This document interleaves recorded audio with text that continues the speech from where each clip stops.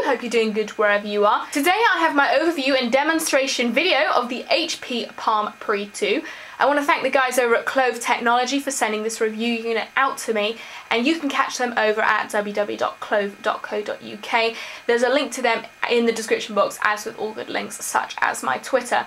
If you want to see the unboxing of the HP Palm Pre 2, I'll put a link in the description box as well, and also an annotation right here. Bing! Okay, so as I said before, this is not going to be this is going to be an overview and demonstration video of the device. So no opinions, no review, just showing the functions and taking you on a tour of the Pre 2, and the review will follow. Oops, sorry. And oh god, knocking everything. And the review will follow in due course. So I'm just going to give you a real quick rundown now of the most important specifications on this device. If you want the full lowdown, I'll put it in the description box as well. So the operating system is HP Web OS. The network specs are 2G, 3G and Wi-Fi enabled. It is also Bluetooth enabled. The display is a 3.1-inch multi-touch screen, capacitive as well. It's 320 by 480 HVGA resolution. It also features email, IM, SMS and MMS support, and a built-in GPS through Google Maps. It has a 5 megapixel camera with LED flash and records video. It also has an accelerometer, 16 gigabytes of memory with up to 512 megabytes of RAM with USB mass storage support. Battery life is up to 5 hours talk time and 355 hours standby. It weighs 145 grams or 5.1 ounces, and dimensions are width 2.35 inches, height 3.96 inches and thickness 0.67 inches. So enough of that, now let's give you a tour of the outside of the device. Oops, sorry, I knocked the tripod there. I'll turn it off, well not turn it off, I'll put it to sleep so I can give you a good look at the outside of the device. You've got your physical volume buttons here, you've got your microphone here, and you've got the speaker here. You've also got on the top a 3.5mm headphone jack, non-recessed, non-proprietary, so you can use any headphones you like. Here is your mute switch, and then you've got the same button here. This is the power button, sorry, but it works the same as on the iPhone, so it's sleep, wake, and also power on, power off. Then you've got your micro USB charging port, and then you've got the back cover remover, and you've got Palm here, in case you forgot which device you bought, which company's device you bought. I was going to get there in the end, wasn't I? Then you've got your 5 megapixel camera with your LED flash, and then another speaker, and then sort of one of the main features of this device, other than the gesture pad, which is not physical but sort of physical at the same time, touch-based but a physical interaction nonetheless. But anyway, there's the gesture pad, and we'll get to that later on. And this will also unlock the device, and I'll show you another way of unlocking the device is the physical QWERTY keyboard there, which I will zoom in for you guys so you can see exactly what it looks like. Buttons are a little bit small, but so far, you know, it took a while to get used to, but I've been doing well with it and quite impressed actually. So as I said, that's another way of unlocking the device. If you want to unlock the device the other way, which I think is a really, really cool way, and very Android-esque, you just drag it up wherever you want, and that unlocks the device. So here is the home screen itself. I'm going to show you this little bar up here, which is at the top, where you've got your network provider, the time, your Wi-Fi, which I'm on, or 3G or 2G, depending on whatever you're on. Then you've got your battery meter and signal. Now if you click here, it tells you right at the top. So I zoomed in quickly for you guys to see this little bar that dropped down. You've got the date, your battery, what Wi-Fi you're enabled to, your VPN, whether your Bluetooth's on or off, and aeroplane mode, so you can still listen to music and browse through your documents, etc., even if you're on an aeroplane. Then here we are on this home screen. As I said before, you've got your search button. So if you just want to search things, you can click on there and type it in, or you can just start typing on the home screen, and it'll automatically start typing, sorry, on the keyboard, and it'll automatically fill in there if you're on the home screen. Now this section here, as you can see, the big section is where card view will be displayed, which I'll get to in a minute, which is sort of the card view multitasking basically, will be displayed along here. It's worth noting that you can't actually drag and drop widgets, or, well, it's not called widgets because it's not Android, but your applications, you can't drag and drop them on the screen, so they're always running. The dock, however, here is fully customizable. These 4 icons, sorry, that stays because that is the menu button there. These 4 icons, as I said, are fully customizable. I've just got the stock ones here because actually they're quite useful, but you can change them, drop them around and get rid of them and have less, or you can have less, you can't have more. You can have 1 in there, you can have 4 in there, and you can have, you know, any combination of apps or whatever you like. Now here is one of the cool features, is the gesture bar. So as I move along, you can see it just lights up. So it's just really sort of natural gestures. So if you swipe from right to left to go back, so I'll put the calendar up here, and it loads right to left to go back, and you can swipe up to get to the menu, swipe down to go, and if you're on there you can swipe down to bring it into view. You can also tap to bring it into view. There we go, we'll get rid of that. Just like that. I love how you get rid of apps, just sweep it up and it's gone. What else on the gesture bar can I show you? As I showed you before, that gets to the menu, and that's pretty much it for the gesture bar. Just basically a gesture that it's so natural, you don't even have to learn the gestures. You just go right away, you just, oh, that, I want to go back, sweep up, get rid of it. Really, really just very, very simple, really nice gesture pad that just works really, really quickly, very easy, nothing to learn, it's completely natural is all I can say about that. So I'll just show you this card view, or multitasking basically is what it is, as I described before. I'll open a few apps here, so you can open your calendar, I'll go back, you can open your email, which I'll show you again in a minute, you can open your contacts, you can open the phone, and let's take something from the menu here, let's do, not from the system, let's go videos, although I haven't got any videos on here.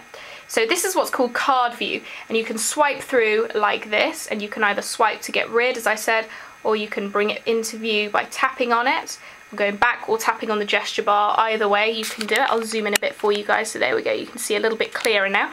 I can see clearly now, the rain has... So as I said, here's your card view. You can just go through, swipe through. It holds an unbelievable amount of cards, an unbelievable amount of apps open. And what happens is they all stay running. So if you're loading something, it'll load, and you can go back to it and it'll resume just where you left off if you're playing a game or whatever. Now another great feature of this card view, apart from the fact that you can just swipe up to get rid of the things, so I'll just do that. What I want to show you is email especially, so this will give me a good chance to show the email app here. I'll go to my inbox, and you can see I've got some little information here. This is Yahoo Mail, by the way, and I do like that. I do like the email client on this. It's really, really good. Let's click on a Facebook message that I got this morning on my Facebook page. Now you can see it looks really, really nice, very clear. So very, very clear and nice. As you can see, this gives you a good chance to have a look at scrolling as well. Really nice and easy. Pinch to zoom as well. Another bit of the multitasking. Really, really nice, very speedy, very useful, very speedy, very responsive and sensitive is what I meant to say, scrolling. And now let's get back to this card view, which is what I really wanted to show you. Was if I look down here, you've got all your buttons, very nice, very easy buttons, and if I want to reply, there we go, I can reply, but if I go back to card view by swiping just along on the gesture bar, you can see because it's related, they do a little one together. So I'll put up the calendar again.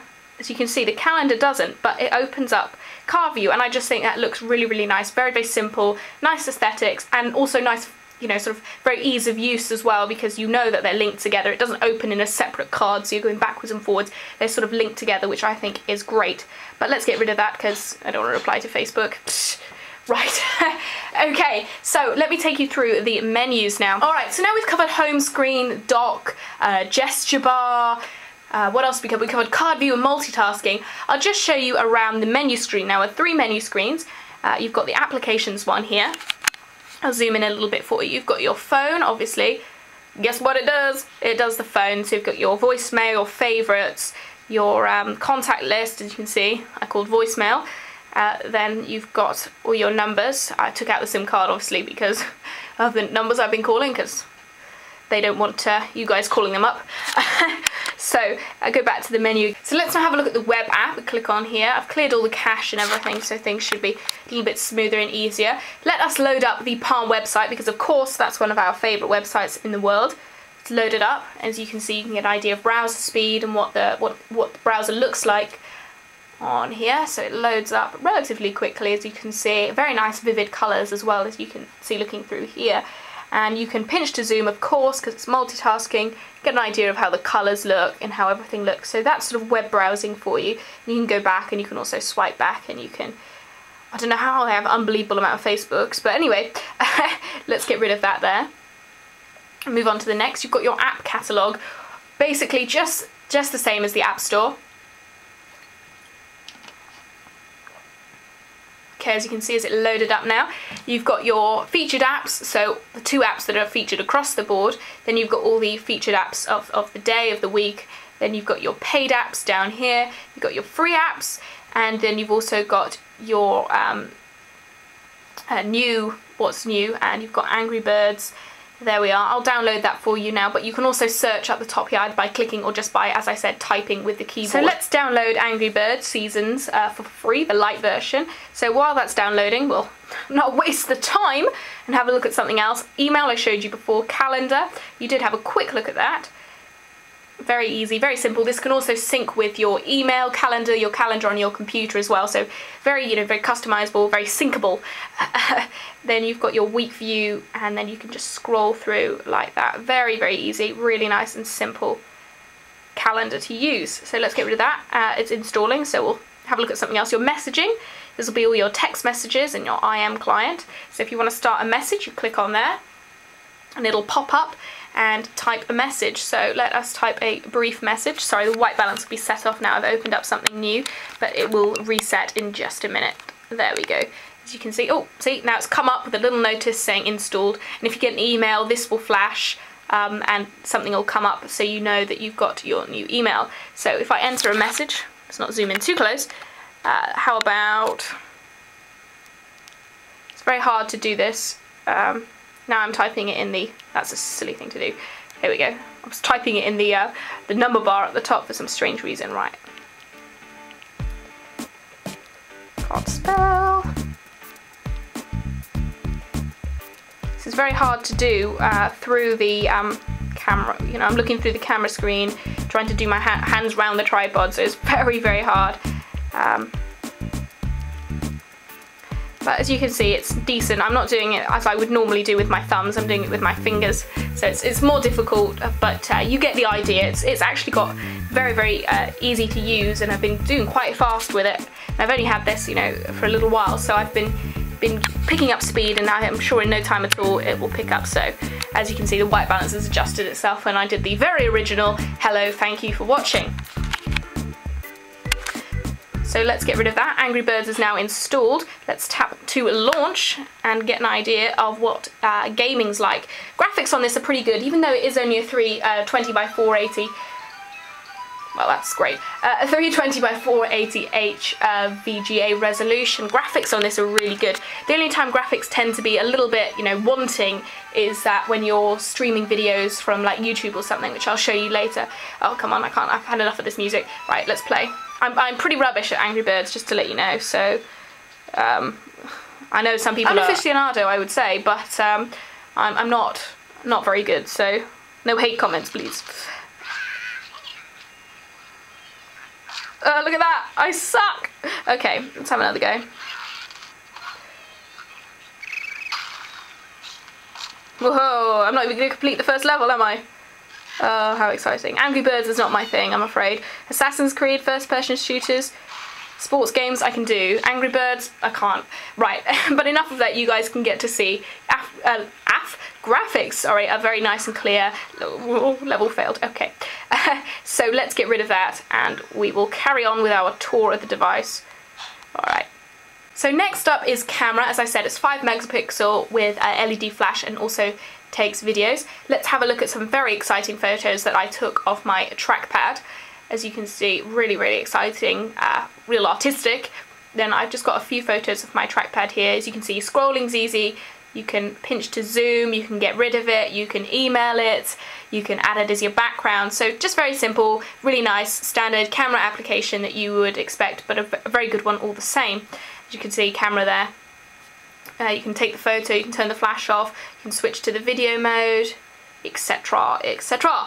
So then you've got your photos. So you could have a look at my photos, but then you've got all your wallpapers, very nicely displayed, as you can see there. Really, really nice and clear. There we go. They've sort of adapted card view, as you can see there, to see some of your photos, and it tells you how many you've got in that album. Really nice, clean application, I'd say that one is. So let's move on again.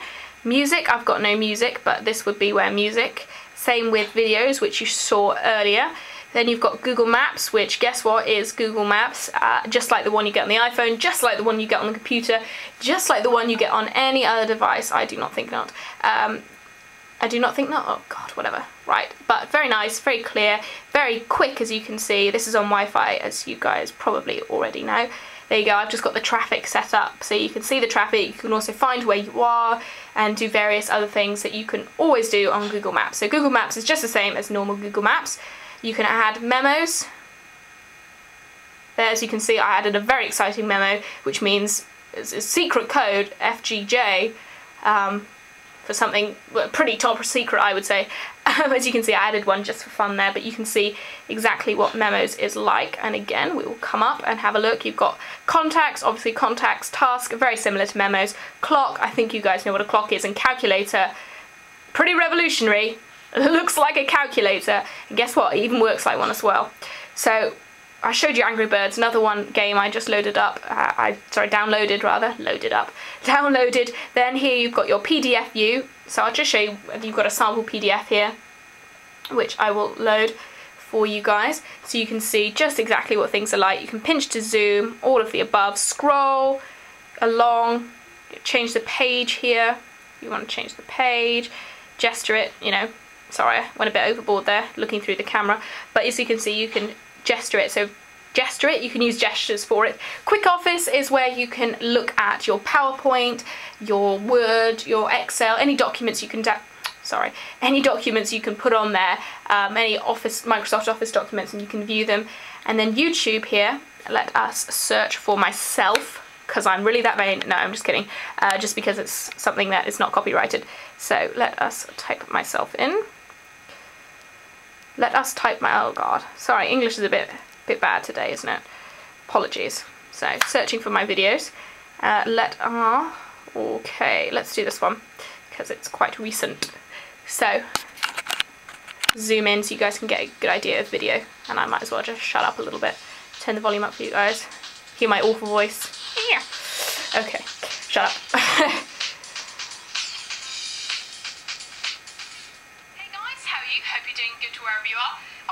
So you can tap to and it will scrub along. Let's see if it loads up. There we go. Guarantee. Well, I think there's more of that on the back, so we'll have a look at that. How very exciting listening to the guarantee. Okay, so that was YouTube for you guys. Let's just get rid of that. So next up is the system menu. Very, very exciting system menu. Of course, it's where we spend all our time. Sounds and ringtones. Okay, yeah, that's pretty exciting. We all spend our time trying to figure out what the best ringtone is. As you can see, I've got this very exciting standard pre one. Let's listen to that because it's pretty awesome. Dreadful, hate it. Right, let's get rid of that. So as you can see, just your various settings menus. I turn the volume up on the sounds because I just love this whooshing noise. Whoosh. I just think that's an awesome noise. I could do that all day. Right, anyway, you've got your accounts, your screen and your locks. You can adjust the brightness, your software manager, so you can adjust all the software and updates and various software. You've got your help, which guess what is help. Gesture tutorial, which you don't need because I did an amazing one for you. Wi-Fi settings, Bluetooth, VPN, text assist, location services, date and time, system updates, device info, backup, and regional settings. As you can see, very, very simple things you don't need to see because they're just pretty standard. So let's get back to the home screen rather of the device, and I'll wrap this up for you because it's probably been a bit long for you guys, but I hope you've enjoyed it. I hope you've just got to see just the standard things that this device does. It does a lot more. There are a lot more apps you can download, but I just wanted to give you sort of an overview and demonstration. Otherwise, if I showed you, everything, then it would be, you'd be here forever looking, watching this video. So I don't want to take up too much of your time, although I've probably taken quite a bit up, but just giving you sort of a setup, your overview, your demonstration of this device, and just basically give you a little bit more insight into sort of the daily runnings of this device and the basic functions of it. So I hope you enjoyed the video. Once again, thanks to Clove for sending this out for review. You can check them out at www.clove.co.uk. Link is in the description box, as with all other links such as my Twitter and the link to the unboxing video. Leave me a comment, message or video response. Take care, have a great day. Please subscribe, comment, rate, and I'll see you in the next video. Bye!